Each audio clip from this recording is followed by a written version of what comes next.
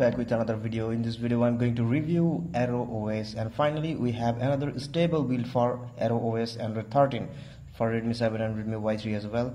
Now let's get started with the settings about section. So we have Android 13 version here and vanilla build, of course. You guys will get GF's link in description, so use that one. And latest September security update and kernel used here Lineage OS, and you people already know about Lineage OS, always stable kernel.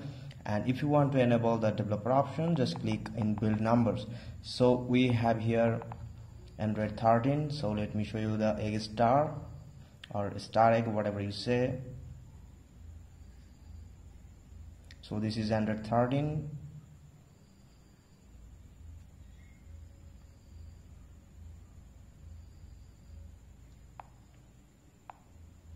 And then we have the system and languages and input. You guys already know about that. I already showed that settings in many videos. And here we have the navigation system, and we have only customization to left edge and right edge and gesture bar. That means if you don't need that navigation gesture bar, then just turn that off.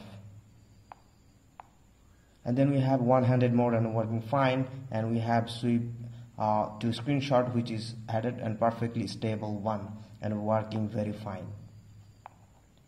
Then we have Google and password and accounts and other things, as we have initial stage in Android 13 right now. For all sources are getting ready for different custom ROMs, so wait for other custom ROMs, but Aero OS is now ready and you are ready to install and use. So this is security. We have only fingerprint and screen lock. In future we will get the face unlock as well, so wait for that. In previous build I showed you guys a fingerprint was missing, but this is the stable one, and I blindly can recommend you guys to use that ROM if you want to use in your daily life, because things are really improved, really improved. So you guys will know it later part in the video.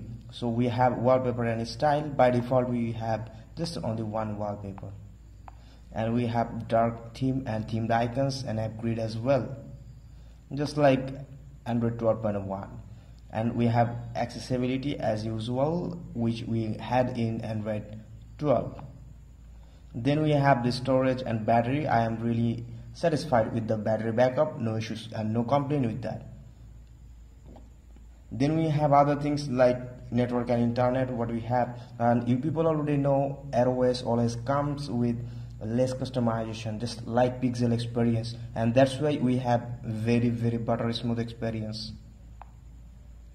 So I'm using here dual SIM, and you guys can see here the VoLTE is recommended and it's fine, and we have preferred network type, Hughes collection. Then we have Wi-Fi calling, carrier video calling, and this is it. Now let's talk about the smoothness. Things are really improved compared to Android 12 and Android 12.1. Things really improved, and this is just awesome. App opening and closing just faster than and smoother than the earlier all builds like Android 10, Android 11 and Android 12, whatever you say. And here is the smoothness, just buttery smooth. If you install the ROM, you won't be disappointed by using that ROM. And we have the latest this is the initial stage of Android 13, so that's why we have here, just like pixel experience ROM, we have a dark background in the control center, which you guys can see here, and we have at the bottom edge, top bottom here, you guys can see right side, we have the restart, emergency and lockdown, whatever you say, we have the power button. And if you want to access the settings, of course directly you guys can go there. And what we have in the control center, as usual, we have all the necessary customization. If you want to record your screen, of course you guys can do that as well. And we have extra dim, battery saver, screencast and night light. Everything is fine here. So now let's talk about some basic things which I need to show. And this is the CPU throttling, and the charge was, let me show you the charge when I tested.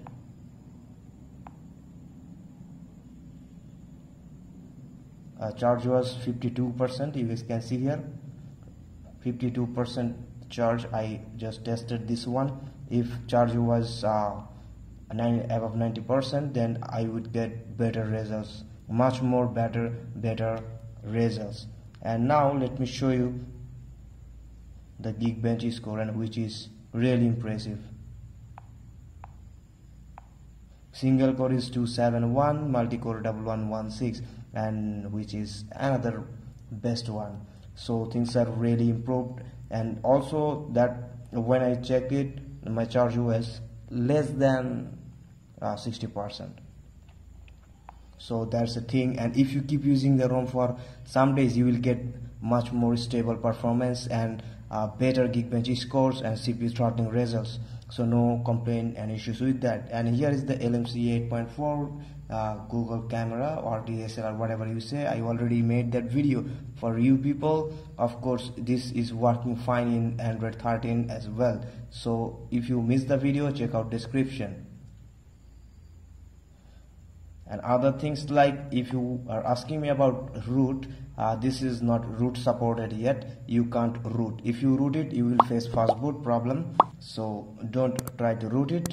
Use normally, and by default safety net is passed, so you guys can easily use any banking applications to your daily life. So that's it. Hope you guys understand the review, and if I miss anything, then just let me know in the comment section below.